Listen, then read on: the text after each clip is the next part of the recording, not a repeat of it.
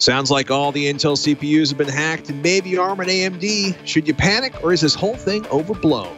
New laptops from Lenovo, Dell, and HP, Ryan's cord-cutting finale, and cheap Apple batteries. All that and more coming up next on Twitch. Netcasts you love. From people you trust.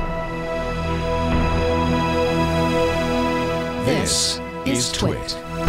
Bandwidth for Twitch is provided by CacheFly at CACHEFLY.com.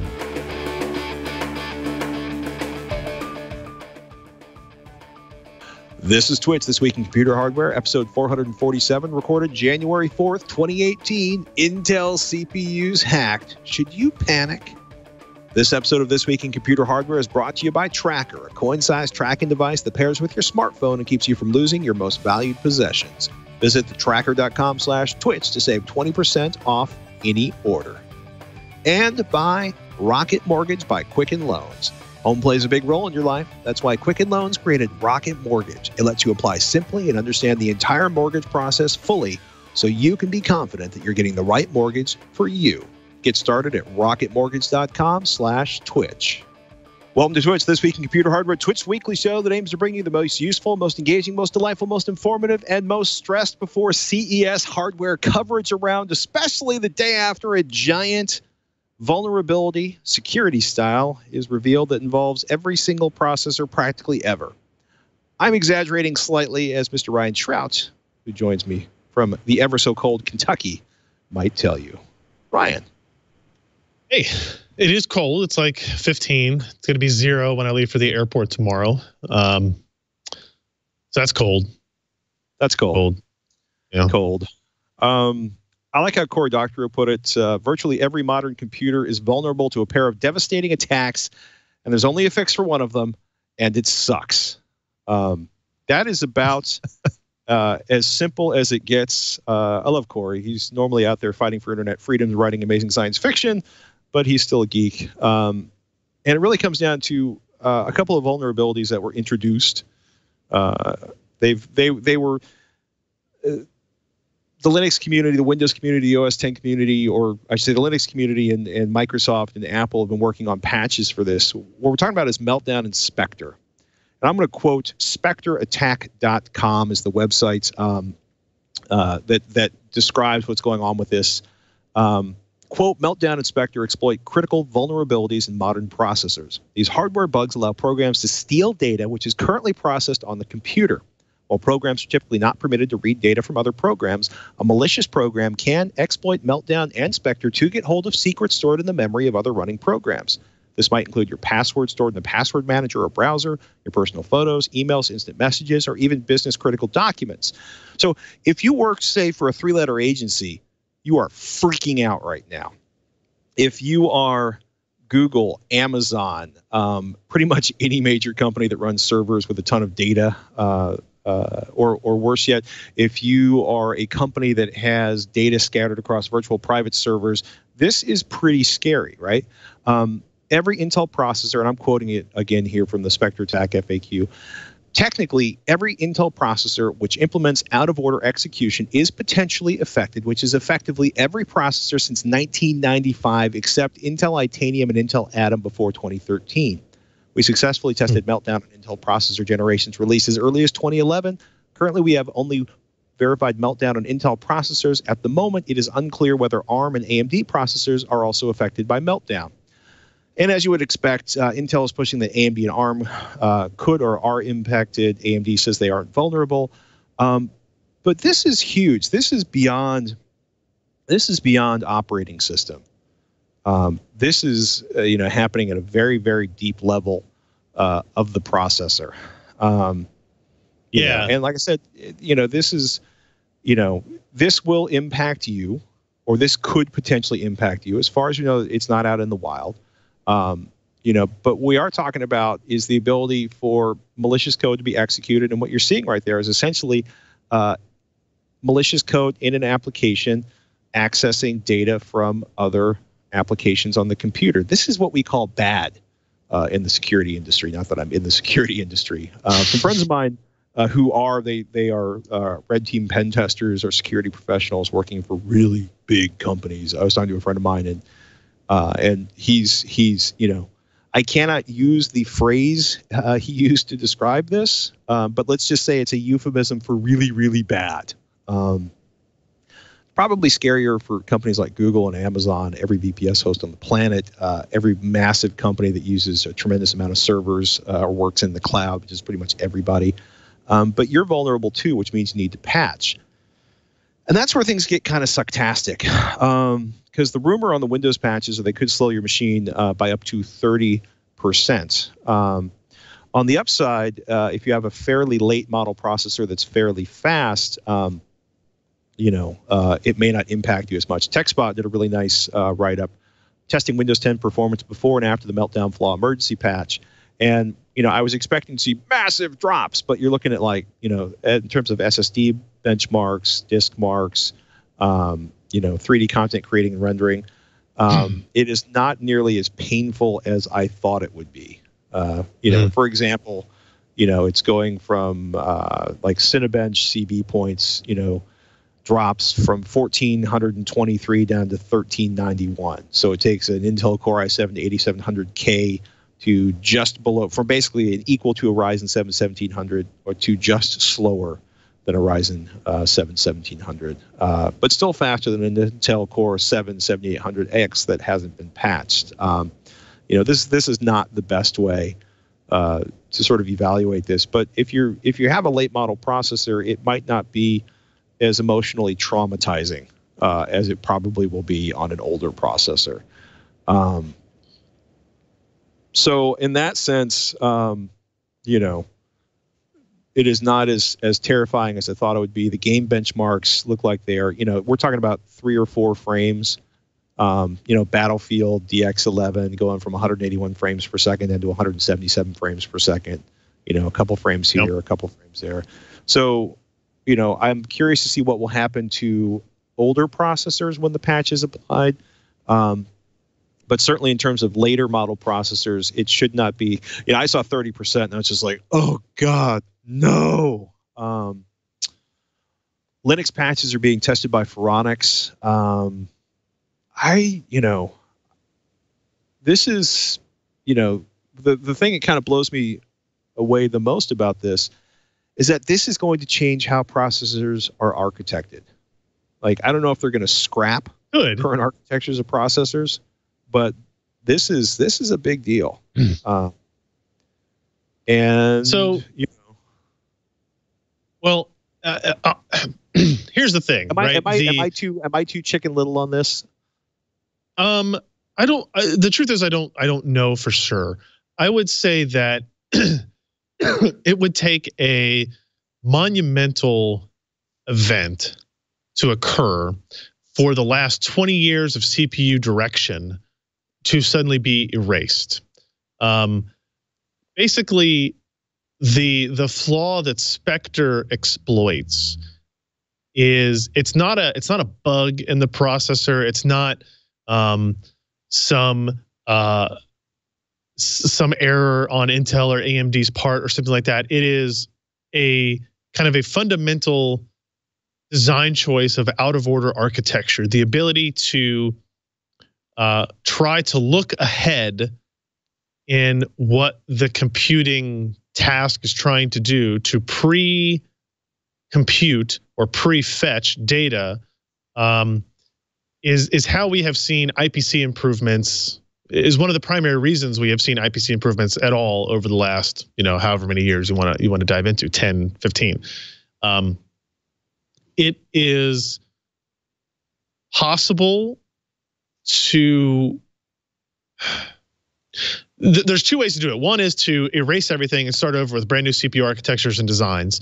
And I think we would revert significantly in performance if we did that. The other is to do the finger in a hole in a dam type of thing for a very long time. Like every time a specific exploit or a specific a vulnerability crops up with any kind of detail, we have the ability to patch software to do that. Intel, I think even Intel today has come out and said, hey, we believe that the patches that are being applied through the Linux kernel updates, through the Windows software updates, are essentially making this a non-issue. I don't agree with that, but I do believe that the exploit is significantly more difficult to pull off than the reports and the reporting of them make it sound right. And there's the video on the website that shows you just typing in somebody typing in a field and the other field revealing what it is. And that's being able to specifically architect an instance how that occurs, right? Right. I think it's a really big deal. I think it's a problem, but I am not a chicken. I'm not claiming that the sky is falling yet. Especially considering that AMD isn't affected by the third variant, right? The one that only affects Intel essentially, and a couple of the two newest ARM architectures, unfortunately for them.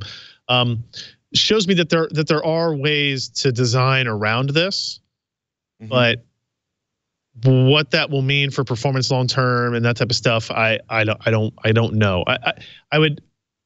My recommendation last night on an interview was like, if you're a consumer, you install your Windows Update patches, and there's nothing really you can do, right?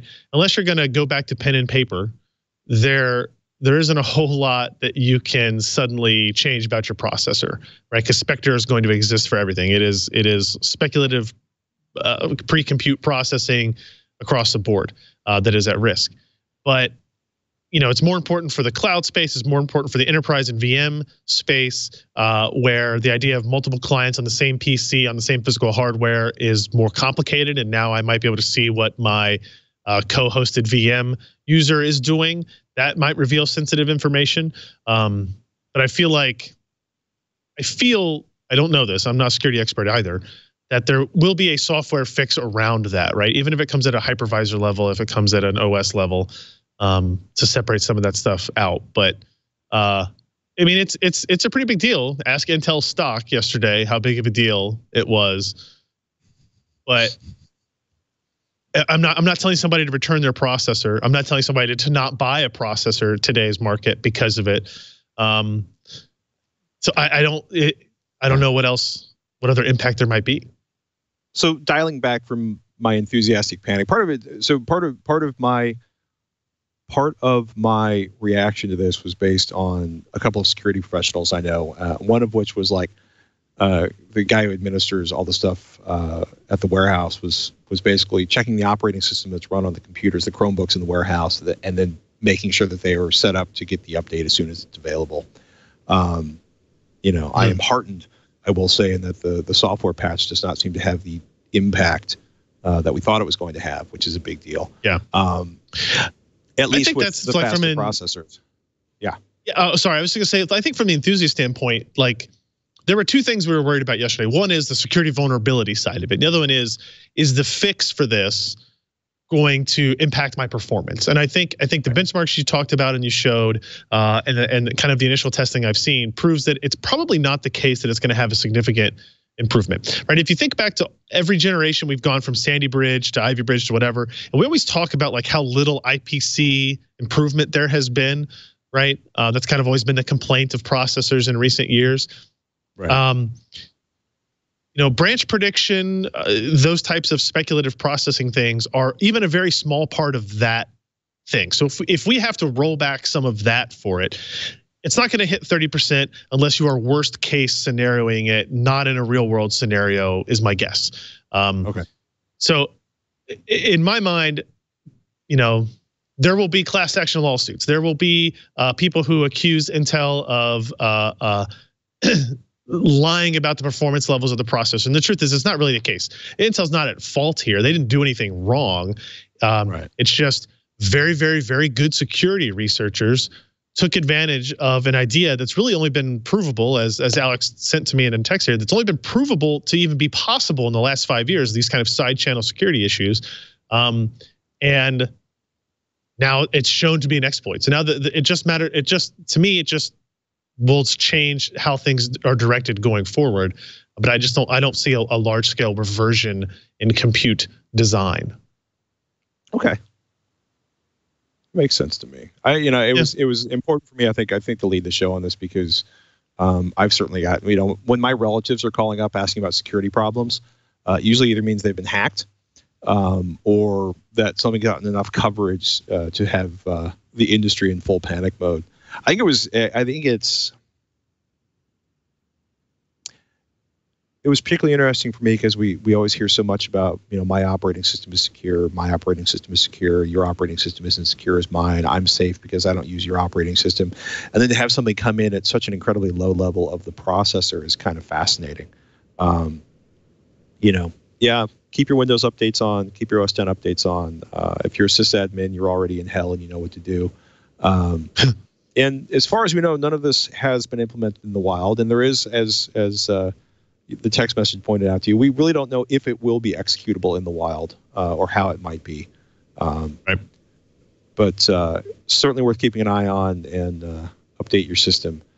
Your automatic updates, if you're on Windows, should be on already. And if they're not, really, it's time.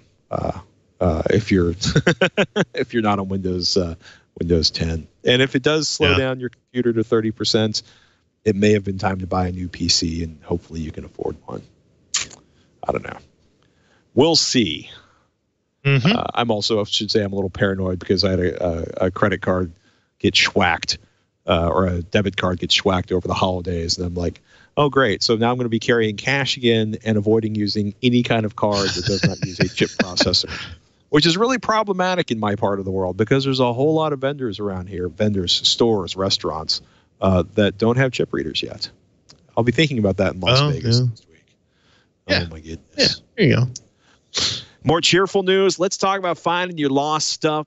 This episode of This Week in Computer Hardware is brought to you by Tracker. We are all looking for something: love, purpose, unforgettable experiences, a more secure processor. Mostly, though, I find I'm looking for my keys. 8 years ago, Tracker changed everything when they released their first tracking device, and now Tracker's done it again.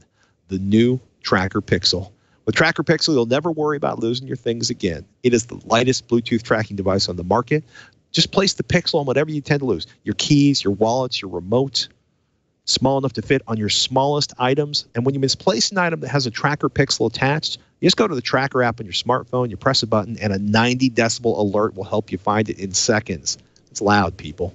It even has powerful LED lights so you can track your items in the dark, which is really awesome if you like to keep all the lights out in the house like I do, or get stuck in the warehouse with the lights out in the dark corner. If you lose your phone, find one of the devices with a Tracker Pixel on it, press the button, your phone's going to ring even if it's on silent. And I can think of at least 2 family members that I should get a Tracker Pixel for, just so they don't lose their phone as often. You can even locate your item if it's miles away because every Tracker user is part of the largest crowd locate network in the world. Tracker's 30-day money-back guarantee means you truly have nothing to lose. Go to thetracker.com/Twitch to save 20% off any order. That's TheTracker.com/TWiCH for 20% off. Thetracker.com/Twitch. We want to thank Tracker for their support of This Week in Computer Hardware and for helping people everywhere find missing stuff. It's a good thing. It is. Mm-hmm. Man, a bunch of laptop announcements are coming at CES that we can't talk about. But we can talk about the updates for the Lenovo's ThinkPad X, T, and L series, 8th gen Intel processors, improved I/O, and thinner designs. Are you salivating over the new Lenovo, sir? I don't know yet. So these are kind of your more traditional ThinkPad lines. The X series is a laptop I've used for a very, very, very long time, but I haven't used a lot recently, just because the thinner, lighter, sexier designs kind of came around and had acceptable enough battery life. When I first got into the X series or the T series, it was all about battery life, exclusively about being able to get through that flight to Taipei or whatever without having to worry about recharging or something like that. The X1 series is kind of now where I focus out on my Lenovo laptop appearances, though the idea of really long battery life and the idea of still having, replaceable batteries after all this time, which is something that's almost become a novelty at this point, is kind of impressive. Yeah, and I don't know. What's interesting to me is I'm curious how much of the enterprise market or business or SMB market that is, essentially the target of these specific Lenovo laptops care about things like the Yoga capability of the X380 Yoga, right? There's the X280 that doesn't have it, but because you have the Yoga variant, you kind of preclude yourself from having that replaceable battery in that particular workload or that particular design style, right? Because it has to be able to bend and flex through it. Something just collapsed in the corner. So interesting. Yeah. But you look at the T series, and there's one that claims up to 27 hours of battery life if you consider configure it with the extendable battery, which is like astounding. Yeah. What it actually lives up to, we'll have to see. But definitely impressive. And they started under $1,000, but they go much higher depending on how you configure it or whatever. And they introduced the ThinkPad L series, which is a little bit lower cost, kind of value-focused business line, they call it. They have both Yoga form factors and traditional clamshell form factors.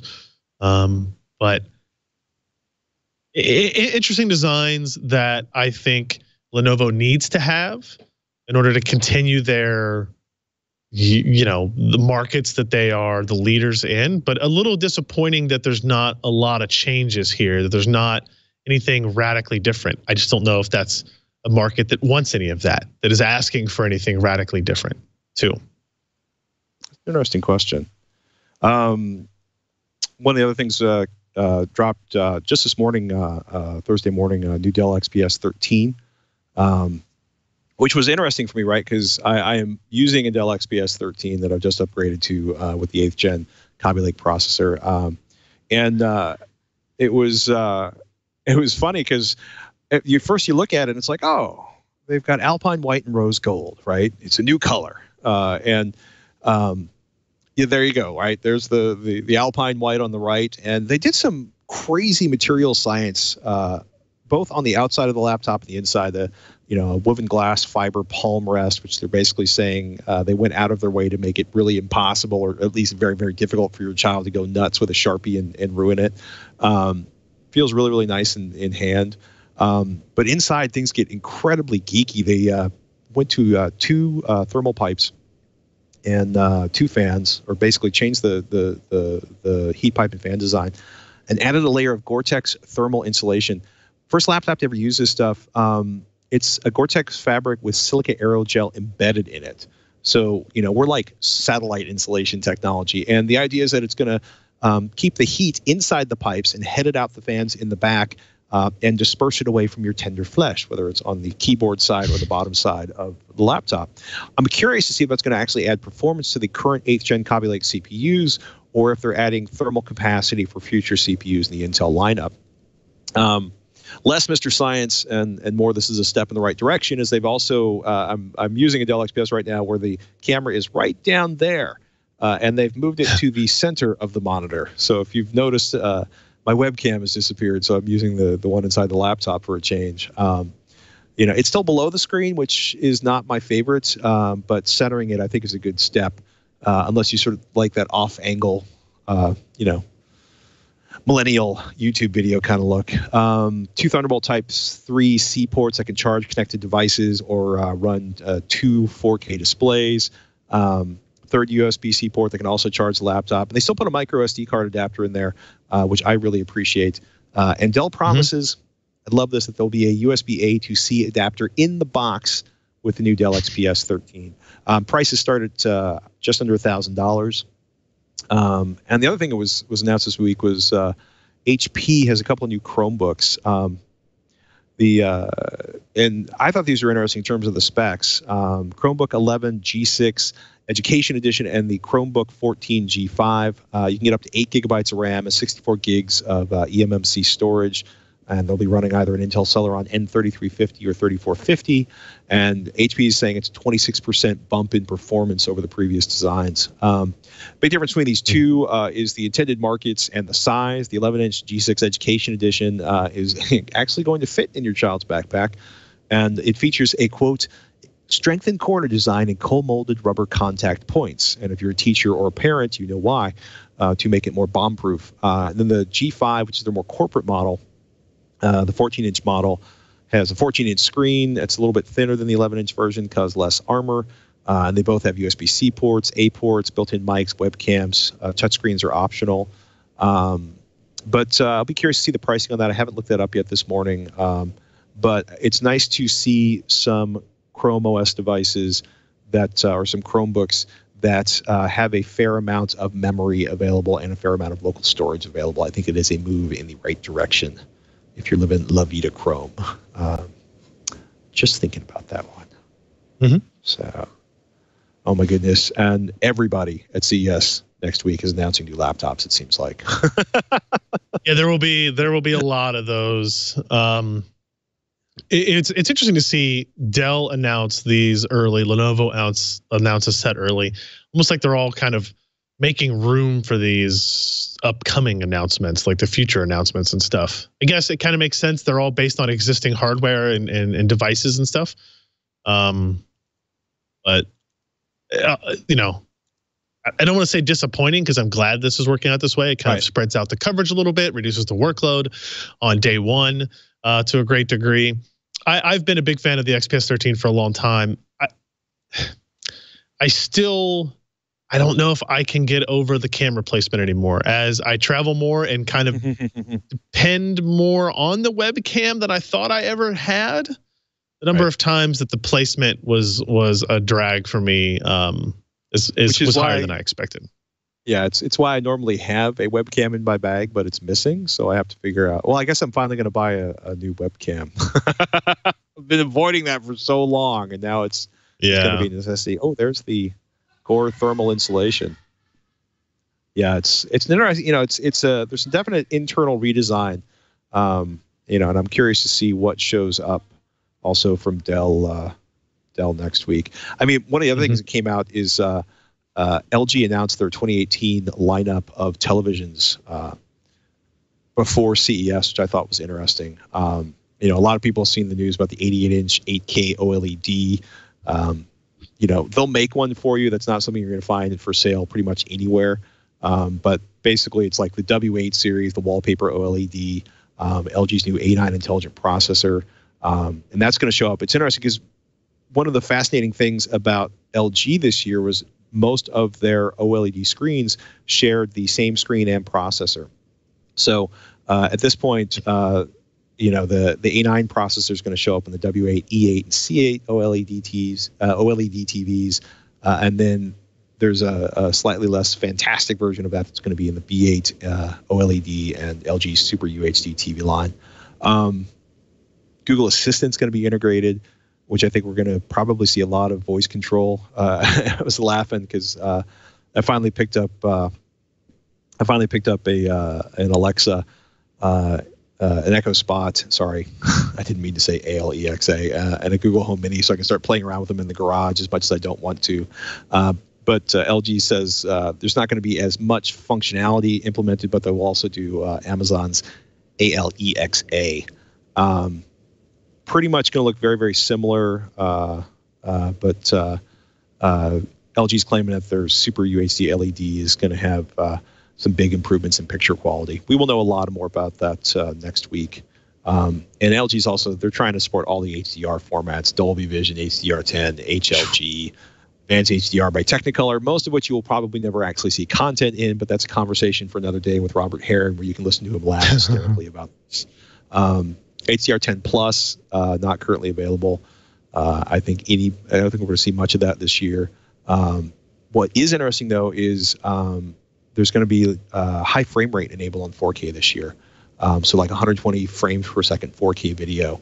We'll know more about that in the none too distant future. But yeah, I'm curious to see what the pricing on these out. And they're basically saying all of their TVs will be available between, I want to say, March and June of this year.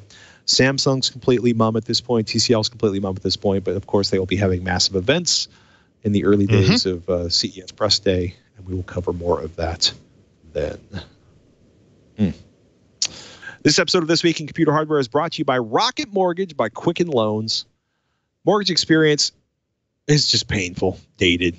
It needed a client-focused technological revolution, which is why Quicken Loans created Rocket Mortgage. It gives you the confidence you need when it comes to buying a home or refinancing your existing home loan. It's simple.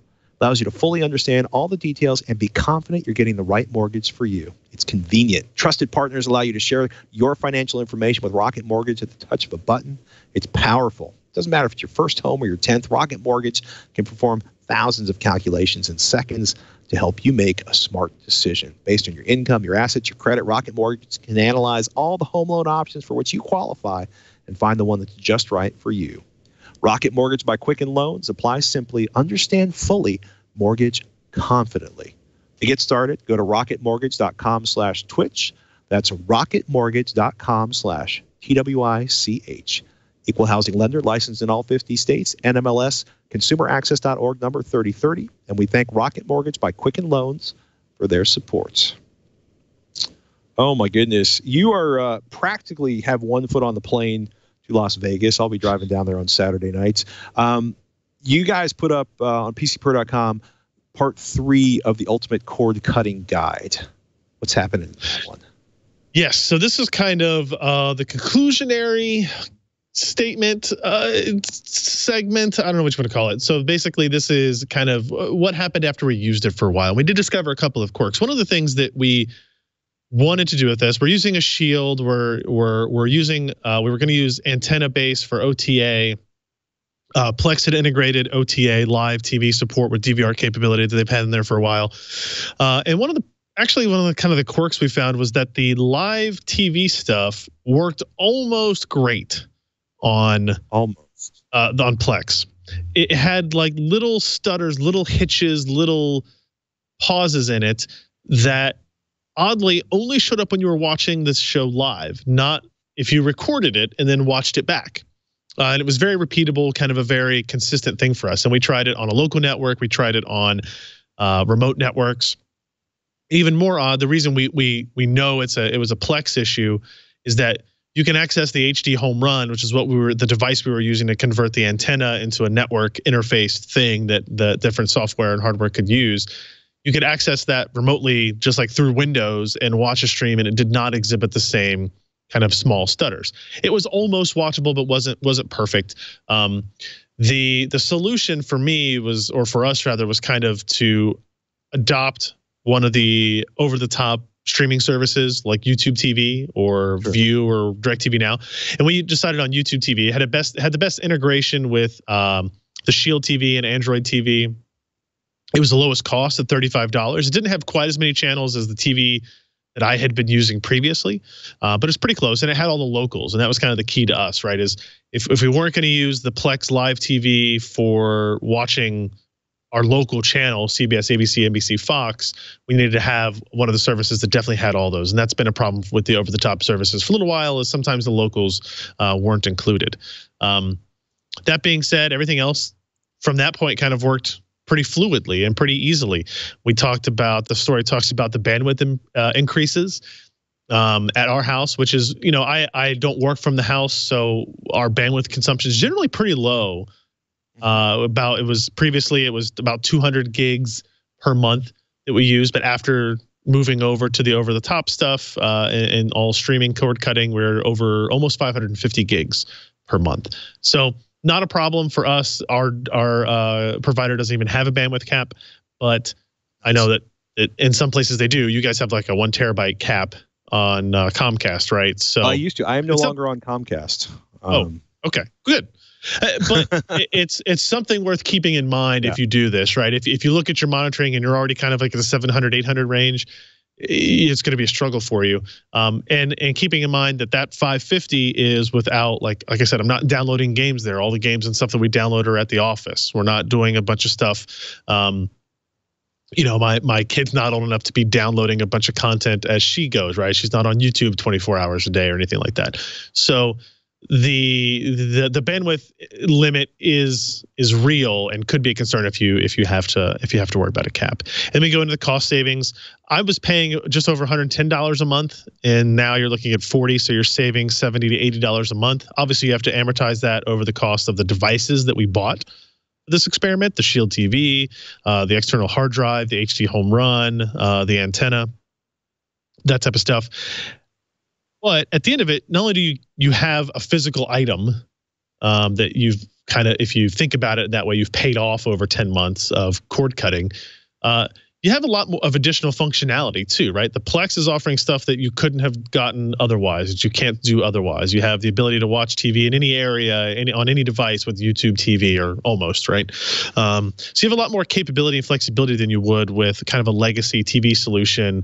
I was replacing Cincinnati Bell Optics TV service, cable companies of a similar vein. So I think the kind of conclusion we came to is that, hey, guess what? Still not perfect, but a lot closer now that the over-the-top solutions like YouTube TV, PlayStation View have local channels and are pretty good. There's still nothing quite as good as the image quality you get with antenna-based over-the-air HD signals. Or Blu-rays. Yeah, true. But like watching NBC, Sunday Night Football on the antenna versus watching it through YouTube TV, there's a significant, I don't say significant, there's a noticeable picture quality difference. Absolutely. That will bother some people, and most people just won't care, right? But for me, it was like, okay, what I really want is Plex to get its OTA stuff working so that I can use kind of essentially one homogenized application for all of this. Just get those little bugs figured out, which we have started engaging with them on now after they read the story. So we'll see if they can come up with any solutions to our particular situation that may apply to others. But a good experiment. You're saving money. $70 a month is not chump change, but it's also not going to light the world on fire. So you have to weigh the value of that $70 versus the frustration / complication of going the cord cutting route.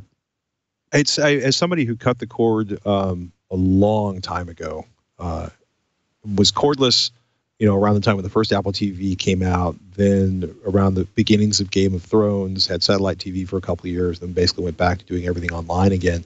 And a lot of it's about changing your viewing habits. And for me, I started having a lot more quality viewing because I wasn't like, click, click, click, let's just search through 473 channels. Although statistically, most people do like 90% of their viewing on 4 channels, and the majority of their browsing across. I think last numbers I saw for about 24 channels people average. The average person with like 500 channels of cable, does most of their viewing on four channels. And I found I was wasting a lot less time, but I will say, as somebody who has, I've got a nice 1080p projector, I've got a nice screen, and it is really frustrating because, one, as the content gets spread out more and more, it's something we've talked about a bunch on AVXL, right? Disney's going to pull their stuff and the Marvel stuff and the Star Wars stuff over here, and Netflix is doing their content over here, and somebody's got an exclusive there, and maybe you want to do HBO Go for this. You start incrementally boosting the amount of cash you're spending. And I'm nowhere near the outrageous amount Comcast was charging for cable television here in the Bay Area, but I'm probably spending twice as much now as I was 5 years ago on streaming content. And it's been frustrating because despite the fact that I have a pretty massive pipe coming into my house, it is noticeable the compression that's used, especially when I'm watching action films or stuff with a lot of dark. You start becoming abundantly aware of the huge difference between a Blu-ray and a streaming version of a movie. And that's been really frustrating, and it's been curious, I will call it, for lack of a better word, to see what happens with image quality. Because at this point, I've used a couple different ISPs and a bunch of different platforms, and I don't know. Welcome to the cord cutting world, sir.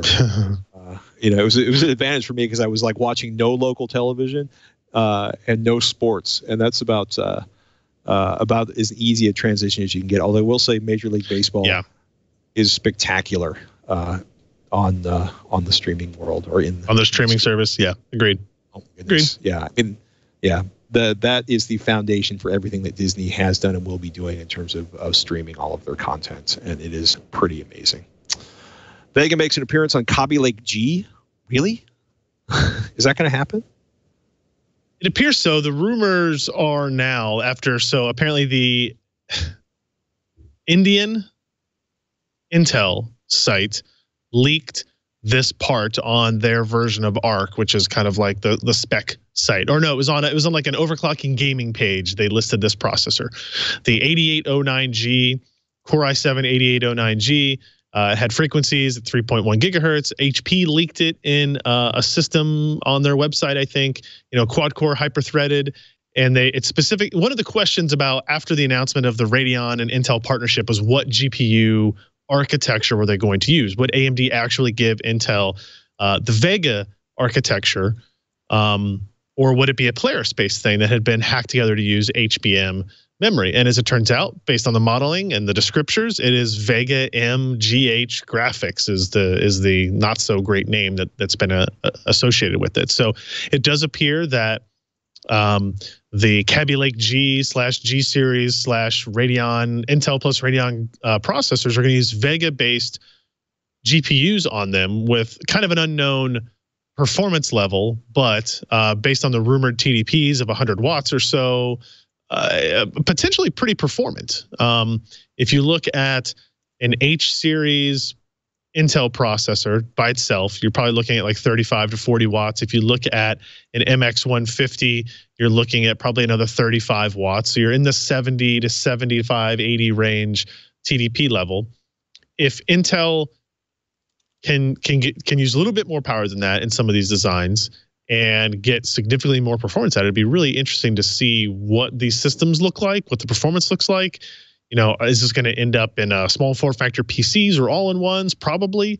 It's a pretty exciting new product. And while it was exciting at first just because, oh my gosh, AMD and Intel are working together on this semi-custom GPU that Intel is purchasing and applying into these parts, kind of a fundamental shift in the CPU landscape.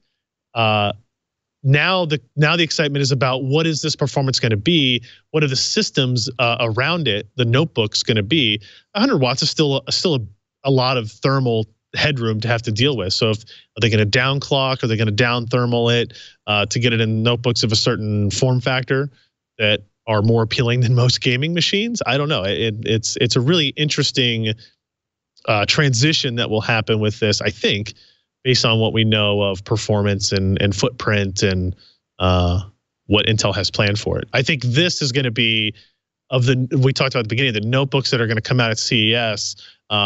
These are the ones I'm most excited to see, the ones I'm most excited to hold in my hands and see performance and see how things actually play out. No doubt. No doubt. Oh my goodness. One last thought before we start running for CES. Batteries are cheap if you have an iPhone 6 or newer. It's been a crazy week and a half, right? The Verge reported that Apple confirmed that they did things to slow down your CPU if your battery was of a certain age, basically to keep your phone from shutting down. The general understanding now is if you want to get your battery changed, it's only going to be $29, even if the test Apple has built into the phone doesn't say your battery is worn out. This has been a speaking of lawsuits and craziness and insanity. The one thing that everybody was excited about was like, I'm not crazy. Apple really is slowing down my phone, and it's like, well, yes, lithium batteries get old and have problems because they do not last forever. But the iPhone battery replacements are down, to $29 from $79 if you have an iPhone 6 or later. And the rumor is that the geniuses have been told to just replace the battery, even if your battery actually isn't technically worn out. More details up on apple.com. Actually, for the sheer unbridled joy of seeing what the performance difference was before and after, I've ordered an iFixit kit, which is also selling for $29. And if I completely lose my mind, I may actually install that while I'm at CES, because what could be more exciting than trashing my phone at CES, cracking my phone open, which I'm really comfortable doing at this point. But even I think that might not be the brightest move. I will be curious to see, how this shakes out in the long run. I'm very curious to see what the before and after, because I can benchmark, I can Geekbench like the before and after on the phone, but I'm also curious day to day if it feels faster before and after. But more on that in the next week or two after CES. With that, ladies and gentlemen, we got to get Ryan out of here because he has to pack. PCPro.com is the place to go if you need more Ryan Shrout, Alan Malventano, and the rest of the crew. And if you like hardware, you should be regularly going over to PC Perspective. That's PCPro.com. You can find me talking about home theater and audio with Robert Heron on avxl.com. And, of course, I host Weekly Tech Thing with Shannon Morris, where we kind of geek out and answer viewer questions and talk about hardware and software. And I'm hopefully will not be talking about smart underwear next week at CES, but stranger things will have happened. And with that, patch your systems, get your battery upgraded, drink a lot of water if you're going to CES. Oh, we're having a hangout Tuesday night at CES if y'all are available. Details on that are at facebook.com/techthing, or just check my Twitter feed because it's all up there. I don't know if Ryan can make it because he's basically working 30-hour days at CES. But if you can make it, dude, it's an arcade inside the MGM. You'll love it. They have beer and video games. All right. You said some key things there. All right. I try, man. I try. And those basketball things. I got 3 Oh, okay. Papa Shots. Let's do it. Papa Shot. You'll crush me at Papa Shots. I'm pretty sure I can take you in pool. We'll find out. All right. With that, ladies and gentlemen, I'm Patrick Norton. I'm Ryan Shrout. See you next week on Twitch.